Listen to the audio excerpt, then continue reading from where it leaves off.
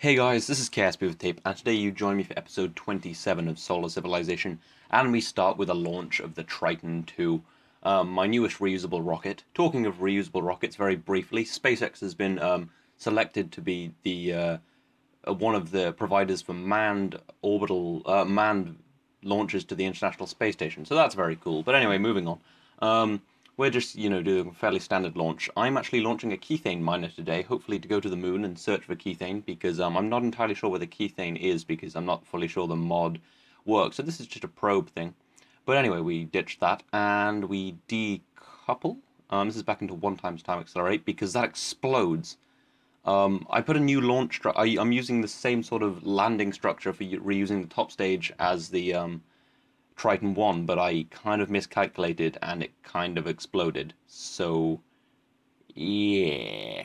So this probably isn't going to be reused, and what I should have done is switch to that main stage and try to land that safely, but I didn't because I kind of wanted something to look cool right now. I really should have gone to that main stage and basically landed it to kind of minimize expenditures, but we could assume that the ground team would do that. But yeah, basically I'm just going to point this and hopefully and see how strong those fairings are against re-entry heating, because it would be an interesting way of landing things on other planets actually. So this could serve as a test other than just I could treat this not as a total failure, because if I could use this sort of thing to land on another planet and act as a heat shielding and then break off one of the fairings out of the heating and use the bottom fairing to fly, then it might be a good way of picking out my landing site. But I'm coming back pretty hard and pretty steep. So, yeah, anyway, so the main stage falls away and I'm pointing retrograde. There are not retrograde, prograde. There are better ways of doing this, and this wasn't really a test. This was just I kind of wanted to see it burn up. But it is an interesting way of using that bottom fairing as a wing, I guess. Anyway, we start to gain re-entry heating, and it does heat up a lot, and it looks like it's pulling the fairings apart. And yeah, it's getting pretty hot. And then it rips apart and completely breaks, and we're left with this probe. So that kind of sucks, because I was hoping to find Kethane this episode, but I have other things going on. And I do want to occasionally leave launch failures in, because sometimes I just revert, but this actually failed a lot of times. I tried it on the Triton 1, and because there were problems with that, it actually didn't do a perfect burn. Didn't do a perfect launch trajectory, ran out of fuel, so because this is basically the max payload for Triton 1. So I tried Triton 2, but because of the new structure for reusing the second stage, it kind of failed, and we lose the Kethane miner. So that was a total failure. Anyway, on to better things. This is my new space plane. This is an SSTO to replace the space shuttle. I have now updated to the new version of B9, which will actually mean eventually I'll have some cool futuristic interplanetary stuff, which would be quite nice, because I kind of regret not having Interstellar with this, because it would have made sense for the whole civilization thing. But the new B9 engines, they actually have some kind of futuristic stuff in there. B9 has gotten a lot cooler. Scott Manley did a video, I'd check that out. But anyway, what I need to do right now is replace the shuttle, partly because the shuttle parts that I was using are now invalid and I can't be bothered to completely refigure that, and because we've moved past shuttle, we don't need it anymore. It's not fully reusable, it's not an amazing lifter, and I've flown it many times, and it's time to advance our technology, because I want a fully and rapidly reusable method of getting to space that isn't a reusable rocket. So this is the Aeronautical Division's answer, using Rapier engines. I would, if I build a bigger one, I'd probably use the B9 Sabre engines, but yeah, this is just using 4 Rapier engines, and the problem with the Rapier engines is they're very inefficient in space. But yeah, anyway, this is called the S1 Raptor, as in SSTO1, and its name is Raptor. Yeah, but this actually is a very good spacecraft, and I reckon it could take more to orbit than Shuttle. Because even though I did make Shuttle pretty good in the end, I reckon this could do better. It's a very nice way of getting to orbit. It's not one of those slow SSTOs, it's just freaking fast. And I'm using some nice B9 air intakes, the ones that look kind of like Skylon, and then a few radial ones. This is actually a pretty good spacecraft. It's got a ton of fuel. It has the same cargo bay as Shuttle. It is a little bigger, but it has bigger wings. It has more balanced RCS, and a different tail plane. But yeah, I'm thinking this could be a serious serious contender to take over from Shuttle. I did have some different ideas, and I was going to do a smaller SSTO in this, but I've got some plans for an SSTO that doesn't use these Rapier engines, because when they're in orbit, they're not particularly efficient. Whereas if you use like a turbojet and then some smaller engines, that's way more efficient. Anyway, as you can see, I have sped this up because it is quite a long launch, and I don't want to. I wanted to leave it all in because it's the first flight of this, and I will be using kind of quite a bit. I want to do it. I want to use it for servicing the space station, and this could be a crew vehicle as well, because I did have some ideas for kind of smaller SSTOs, but I thought I might as well make some proper functional stuff. And I'd like to see the max payload of this. Anyway, now into rocket engine mode. I'm just going to push my apoaps up. Now I'm going very fast sideways. That's how I like to get into orbit, rather than burning straight up and losing all my velocity, which is very inefficient. Because a lot of people, they switch to rocket mode and they just like burn straight up. That's not how you should do it. You should just kind of launch it almost like a rocket after you've got the main ascent done. Because you try and go as fast as you can with jet engines, and there's no point losing all that velocity by burning directly upwards. You kind of burn like a gravity turn, I guess. Anyway, we are now in orbit, and I've slowed it down. I'm not really doing anything. I don't have any payload. This was just a test flight. I don't have any decent solar panels either. I just have those few ones on the back, which is enough. But I'd like some. I still haven't unlocked RTGs. I haven't done enough science. This is episode 27. I don't have RTGs. That is ridiculous. Anyway, I'll do some more science soon. I mean, we've got an Eve mission coming up anyway. Well, on the way to Eve, and a Moho window coming up, and I'm planning on landing on Moho, and another Elu window. We've got tons of stuff about to kind of happen, so we'll have a large influx of science fairly soon, which should be nice. And I have some plans for moon missions, and that kind of involves Kethane, which hasn't gone great this episode. But anyway, I need to deorbit this now because it doesn't have a huge amount of life support. TAC life support updated itself. I'm not sure how perfectly it's working, but it's doing all right, so that's good. I'd like to find a plugin for it that allows me to like create food, because there's stuff that refines water and oxygen, but that just creates a load of waste, which makes it no better than just having more containers of like food. So I'm thinking it would be good to have something that would grow food as well and recycle waste, so I could have a self-sustaining base, so I don't have to keep sending missions. This was a bad deorbit burn, actually. Although it was weird because I put it down way further east than I would usually put it with like shuttle or any plane basically. But it's fine because this has engines, but but as you'll see, it goes pretty far past anyway because it has a huge amount of lift. Those wings are incredibly lift capable. I'm not sure. I think they're bigger than the shuttle wings. My space shuttle was actually a very good spacecraft, but not a very good in-aircraft because you couldn't really return payload without completely replanning the trajectory. And this will be much better at returning payload, which is something that's quite important to me actually. Anyway, I don't have an action group to switch these, and I'm going to manually switch them.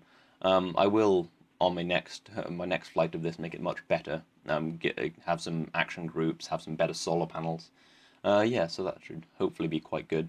But yeah, as you can see, I haven't even used half of my fuel in this. I reckon this could probably go out to the moon, maybe Minmus, or it could just take a really good spacecraft to orbit. I was really happy with this. I think I was originally planning to use 6 engines, but that's overpowered, and it would have wasted a ton of fuel. So, well, more than a ton of fuel, I bet. Anyway, I've sped this up again because it's just a standard re-entry. Goes fairly well. This does have air brakes at the back, tucked underneath those kind of rudder wings. Those work quite well, but they do give me quite a bit of... when I activate them, they pitch up quite a bit, which isn't great. But yeah, I'm pretty happy with this. And I'm really looking forward to using the new B9 parts. They have a very nice UI inside now. They have tons of useful computers, actually. And in addition, they have... well, there's just a lot of new cool stuff in B9. They have a better engine system now. Better fuel tank system now, which I really do like. And you can build some really big crafts. If you haven't seen new B9, check out Scott Manley's channel, or I think Enter Elysium's. They did some cool videos where you just kind of... you can build gigantic spacecrafts and have these big engines on them. And I'm going to do some stuff with that because I want something cool for my... when I eventually go full-on civilization. But yeah, we're just kind of... I tried to get some lift there and glide, and it worked very well. But now I'm going in way too fast and way too high, so I'm going to go over the Space Center. So I'm already activating those air brakes, but I have to be careful because I don't want them to burn off because they're very useful on landing, and I'm not brilliant at landing. Yeah, so air brakes tend to help, and they are overpowered, but Ferrum Aerospace does neuter them a bit. And now I'm pulling a turn, so that I can more easily turn around when I pass the Space Center, and to increase my drag. I'm not going to belly flop through the atmosphere because that doesn't go well with Ferrum Aerospace, as you may know from many of my failures with my smaller SSTOs. I find with Ferrum Aerospace now, your SSTOs have to be quite big and bulky, preferably made of B9 parts, because if you make them of lots of little parts, they just tear apart so easily. But this is a very durable spaceplane. Yeah, so I've got various plans for this. If it's capable enough, I might even use it for some moon missions, or maybe taking a moon mission to space. It would be quite a good transport system. I mean, there is a fuel station in orbit now, Fuel Station Alpha, which is just basically a big fuel tank and a few other things. So that could be quite useful for like refueling various spacecraft. Yeah, I have lots of plans for bases, and it would have moved along a lot better today if I hadn't screwed up the kethane thing. But yeah, so next episode I hope I'll be launching a lot more kethane stuff and actually laying down bases places. Because I've been talking about that for 27 freaking episodes, and there are no bases anywhere. Actually, no, there are 2 bases. There's 2 in Kerbal orbit. And I did have a temporary base on the moon, but that kind of went to hell. Blame the government funding, that's what it was. We had to retire this shuttle program, that's what it was. That was the source of all our problems. Yeah, shuttle would have been too expensive for all of this, and not capable enough. And we want a reusable method of going to space, and we kind of have one, but didn't work too great today. So yeah.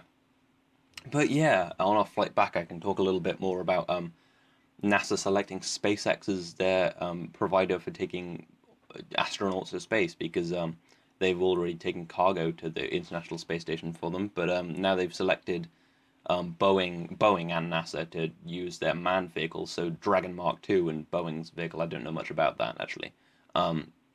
So yeah, they'll hopefully be taking them to the space station, which is cool because Dragon Version 2 is a very revolutionary craft. It actually lands on engines. It does a lot of very cool stuff.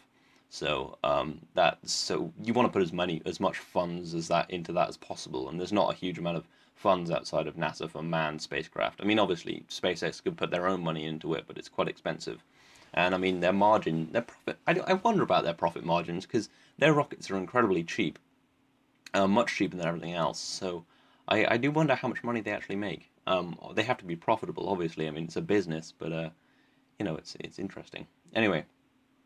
Now we're coming back to the Space Center, and I just thought I'd take a quick look at this Firesplitter UI. So there's the front camera, which is very cool, and then you've got various navigation things. I don't really have time to look at that. And there's also a docking camera I noticed, which I will be using a lot, because I like the idea of docking from in the spaceplane hangar. I think that's very cool. Anyway, just taking a quick dive and lining up with the runway. It'll slow down soon, so we can see my landing in real time. Just trying to judge where it's going to slow down fairly soon. Yeah, there we go. There, drop the landing gear, and just kind of line up perfectly with the runway, which I haven't done. And there we go, back into 1x time accelerate. But yeah, it's pretty well lined up for the runway. I just need to apply a little bit of yaw control at the very end. But I'm slightly to the left of the runway, so I'm going to have to do a little more gliding and hopefully not pass over the runway. And for some reason my preview windows dropped down to half resolution, which is kind of annoying, but it's fine. Yeah, so I'm crossing quite a lot of the runway, but I still have a lot left. I was going to land on the runway on the island, but I thought that would be foolish with an experimental spacecraft. Anyway, coming down quite hard and quite tilted, I lose that bottom engine, but not bad, actually. I'm just going to flip those 2 engines so they're kind of side by side as opposed to on top of each other, so that I get less explosions on the runway. Anyway, I'm very pleased with that. That'll hopefully replace the space shuttle. So yeah, and I'm just opening the cargo bay doors just because I didn't show you inside. Basically the same. Pretty much this. Yeah, it is basically the same format as the space shuttle. I've just basically outfitted it with some cool stuff. Anyway, Sorry, much editing there because Sony Vegas is being a huge dick, so I couldn't see what was going on. Anyway, as I was saying, we have something else going on, and this is the ETV M01 Kepler, which will be performing its burn, so it will actually encounter close to Eve. This is sped up to 4 times time accelerate, but you can see how much it shakes around, because I didn't have 2.5 meter docking ports at the time of building this. Anyway, warping ahead 6 days because I have nothing else going on in that time. Right up until our maneuver node, and then I'll perform a quick burn. This is I think this is just generally much better than the Eve Explorer, not the Eve Explorer, the Duna Explorer, because the Duna Explorer didn't have a science lab on it, didn't have a lander for the moon, Dres, not Dres, fucking Ike, I don't know why I always get them confused. Anyway, we've started our burn. This will be sending probes down to the surface of Eve, because it's very hard to get off of Eve, and I don't have the technology yet. Hopefully, maybe I will one day, depending on how good the B9 parts are. And yeah, and this fire spitter technology in here is very cool. There's lots of very cool stuff. I was just flicking through it, because I haven't really looked at it. That is part of the new B9 pack. They give you some awesome interiors. It's just, yeah, we have an orbital indicator there. You could really do a mission from IVA now. I might do an IVA mission. And there's a docking camera, which I can't really activate right now because I'm not docking with anything. Not a brilliant nav ball, as it turns out, but still pretty good. And it's quite an advanced nav ball. It shows you where everything is when it's off of the nav ball.